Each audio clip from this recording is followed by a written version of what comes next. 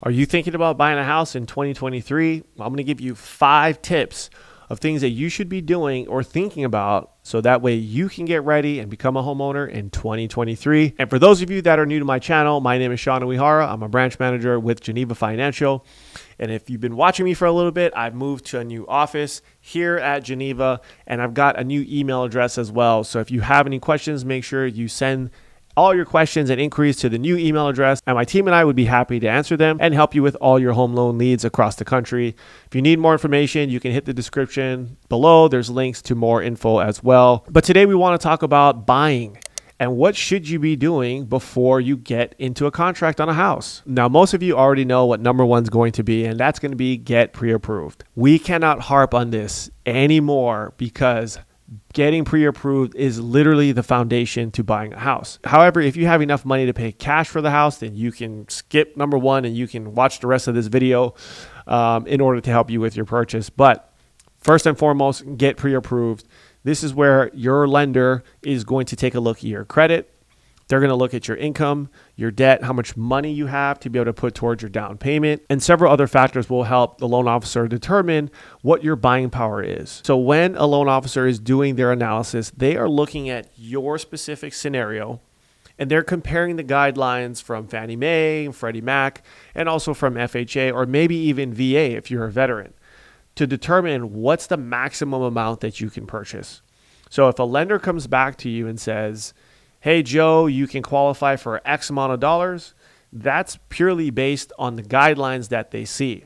Now, some companies have what they call overlays. What that basically means is that that bank that they work for is putting additional overlays or restrictions upon the initial guidelines that are set forth by Fannie Mae, Freddie Mac, FHA, VA, and the agencies that are out there. So sometimes if it doesn't quite make sense with what that lender's telling you, that's when you may be encouraged to shop around, see if you can find a direct lender where they don't have a lot of those overlays. So when you're shopping around for a lender, you should always be shopping for strategy and option like I always talk about here.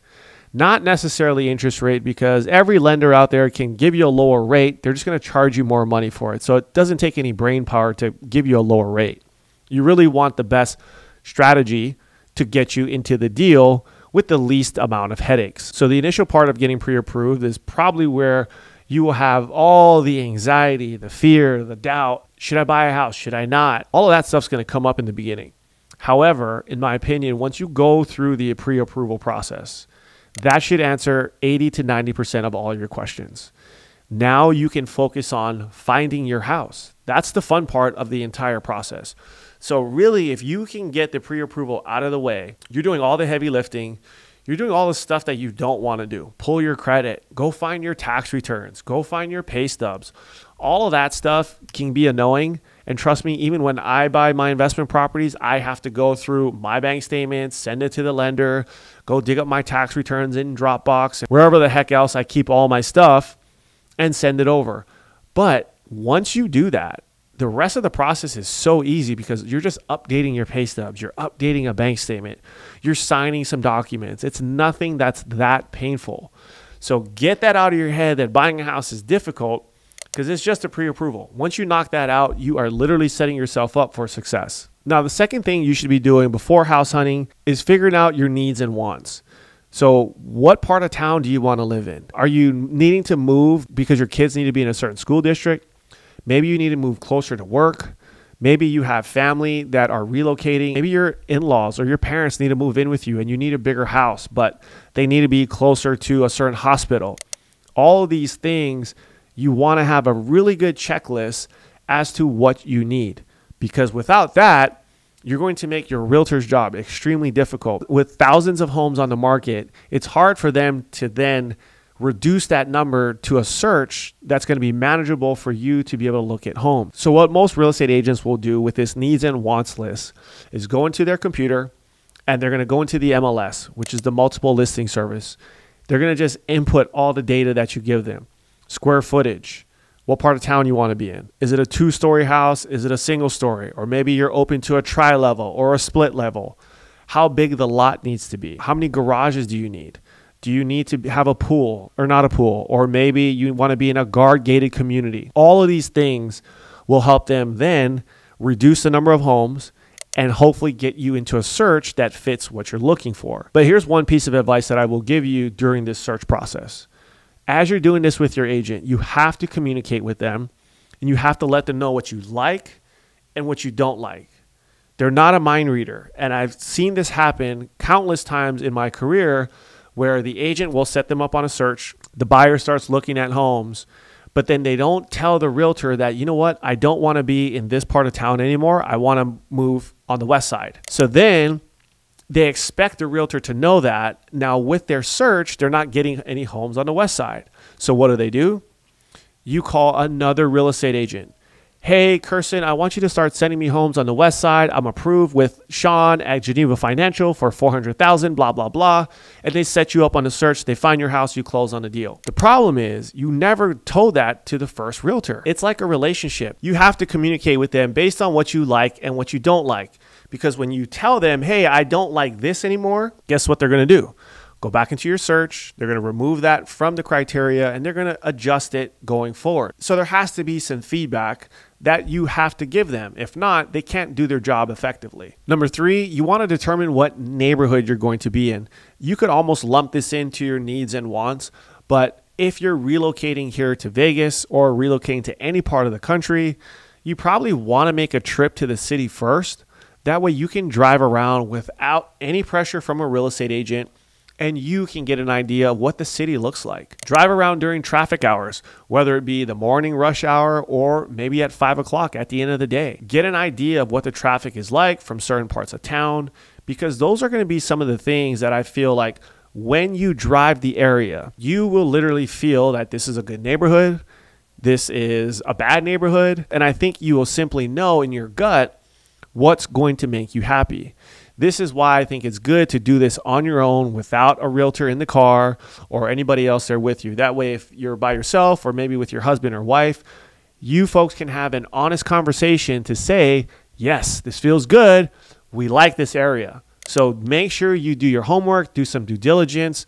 That way, again, you're making your needs and wants list more defined with the areas that you're going to be happy with. And number 4, you want to find a good real estate agent. Now, there's a lot of ways you can find a good realtor, whether it be on social media, whether it be on YouTube, or you can go online and you can look for reviews. Now, another place that you can actually find a good real estate agent is from your lender.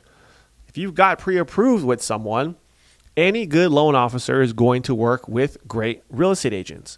So you can always ask your lender for recommendations, because let me say this, every good loan officer has really good realtors they work with. If not, we would not be in business.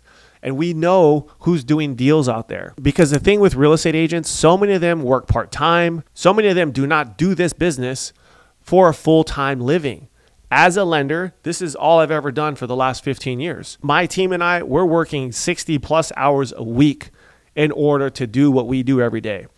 I know some real estate agents out there that do not work more than probably 10 hours a week. Now, you want someone who's up to date with the market. You want someone who knows how to negotiate, and you want someone that does deals actively. This is the most important purchase that you will be making. Do you want to work with someone who closed one deal last year, or do you want to work with someone who's closing deals every single week? But let's just say they're not doing a ton of business. That's okay. Maybe they're on a team and the team does a lot of business, because you want the support. You want the expertise, you want the knowledge, so that way you are not buying a house that turns out to be a huge headache and a problem down the road. And now at that point, you don't know who to call. You sure as hell are not calling the realtor that sold you the house, because they weren't worth anything.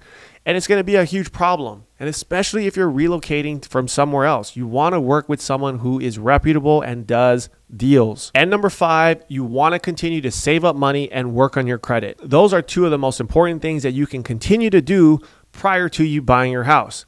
So continue to pay down your credit cards, keep your balances under 30% of your limit. So if you have a credit card limit of $1,000, make sure to keep that balance under 30%, which is $300 or less. Now, the best way to go about this is to understand when your statement closing date is and when your payment due date is. These are 2 dates that are on your credit card statement that you need to familiarize yourself with. And the reason why is because the balance that gets reported on your statement closing date is the amount that gets reported to the credit bureaus. So if you want to get your balance on your card down, pay it before that closing date happens, not on the payment date. The payment date is the date that you need to pay, so that way you are not incurring additional interest charges before they report you 30 days late to the creditors. So get your balances down and keep them low. Now, also work on saving up your money, because every dollar is going to make a difference. The market that we're in right now, yes, the sellers are willing to pay for your closing costs. The sellers are willing to cover your interest rate buy down. They're willing to lower the sales price. However, if interest rates were to drop further, let's just say overnight, like we saw them go the other way last year, everybody's going to come off the sidelines and they're going to want to start buying, because there's so much pent-up demand, which then the market's going to shift and we're going to start seeing multiple offer situations again. So if that happens, if you decide to wait that long, you better have an extra $10,000, $20,000 saved up, or else you trying to get into the game without any money is going to be extremely tough. So your window of opportunity is now, that the sellers are willing to talk and willing to negotiate. So in my opinion, take advantage of it. But if you're not ready to buy yet, that's okay. Follow these 5 steps. And I would say at least 3 to 4 months before your lease is up, or before you want to get into your new house, get with a loan officer, get pre-approved. So now you know what it takes to buy a house. And if you don't know where to start, I've got my handy dandy home buyer guide below, and you can always reach out to me with your questions, and my team and I can get you qualified to get you into your house this year. Thanks so much for watching. I'll see you on the next one.